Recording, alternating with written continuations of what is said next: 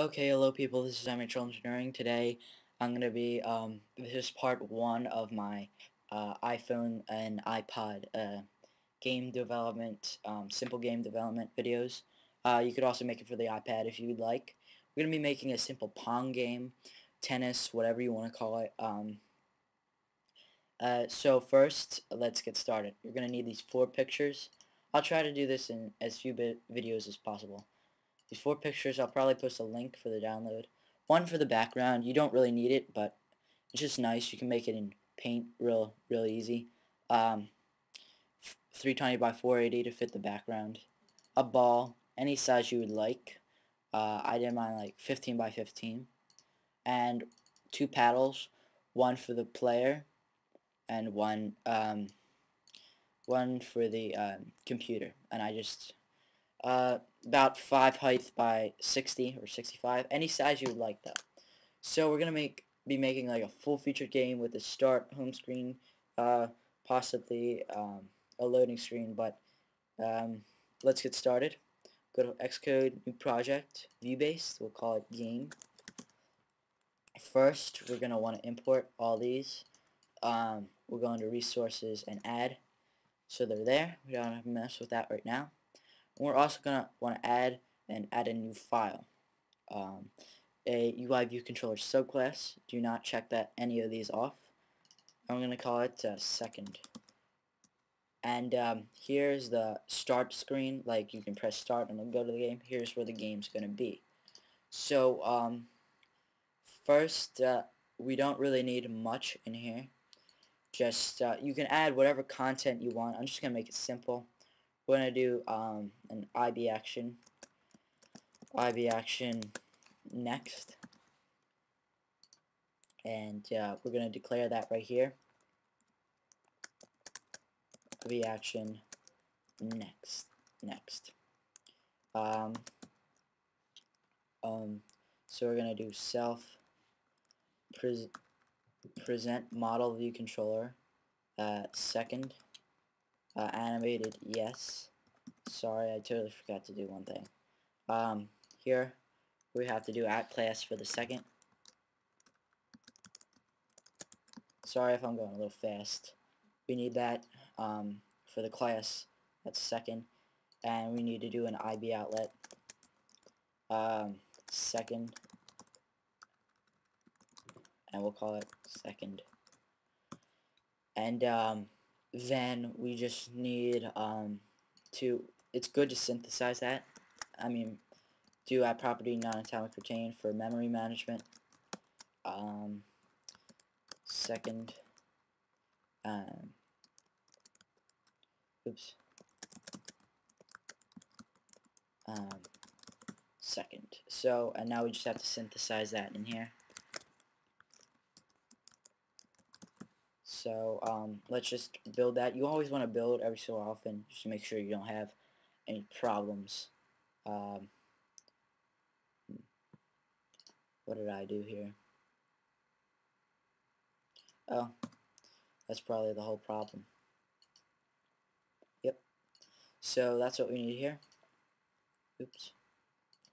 And so now we can go into second.h, and I'm actually gonna just copy and paste this code for because it's kind of boring just to see you watching type. You might want to pause the video right here so you can write it down. Here we're making IB outlets for UI image views for the ball, the player paddle, and the computer paddle. Here we're making a UI label for tap to start. It'll come up, it'll say tap to start, you'll tap, and the game will start. And we'll declare that in the second.m.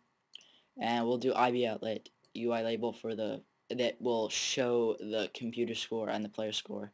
Here we need a CG point for the ball velocity, how far the ball will be able to bounce, and how fast and such. And here NS integers for the game state, and 2 other NS integers that will record the player score value and the computer score value.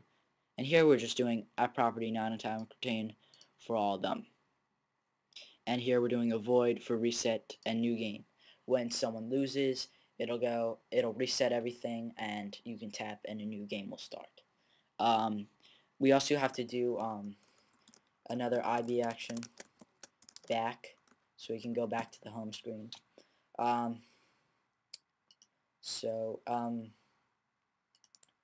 now we can actually start in the .m.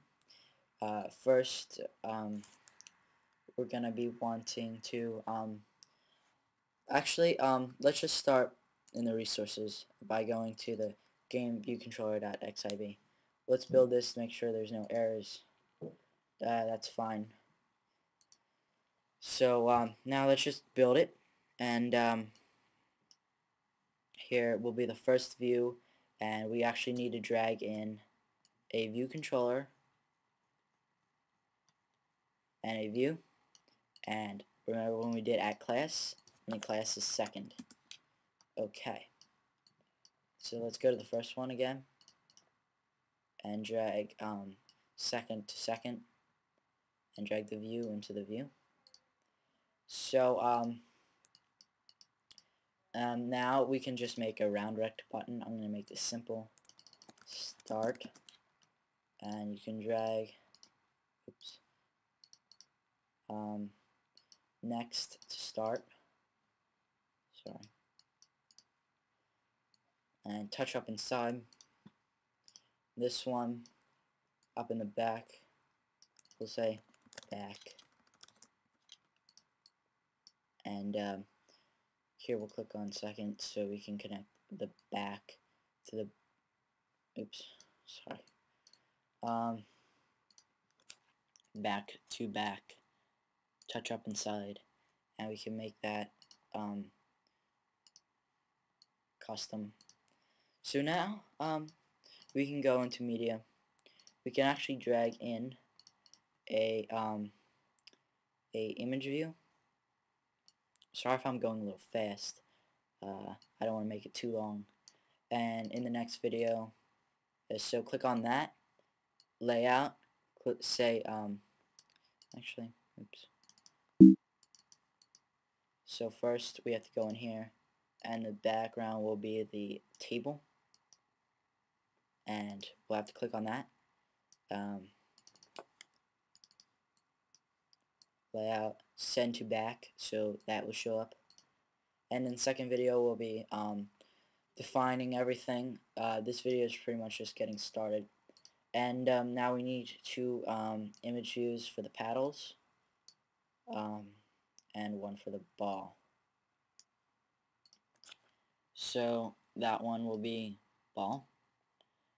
We can resize that to 15 by 15. Nice little ball right there. And here it will make this the computer, and we'll make this the player. So now go into there, make it like 60 by 5. Oops. Oops. Lost it. And make that the same by 5. Put them in a nice position. Right there. And now we'll need 3 labels. One for tap to start, make that big.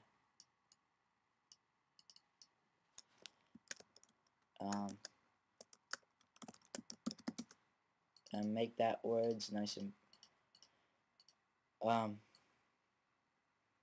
about that big. Now we need 2 more.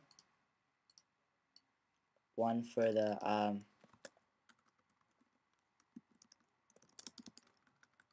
computer, and one for the player. Oops, didn't want to do that.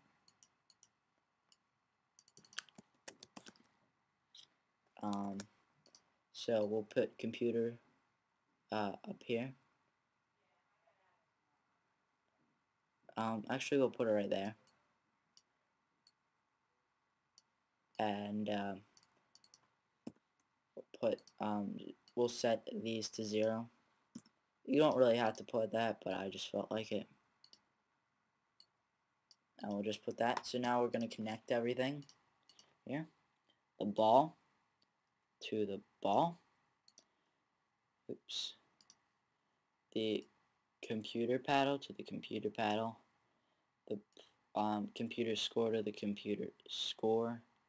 The player paddle to the player paddle. The player score to the player score.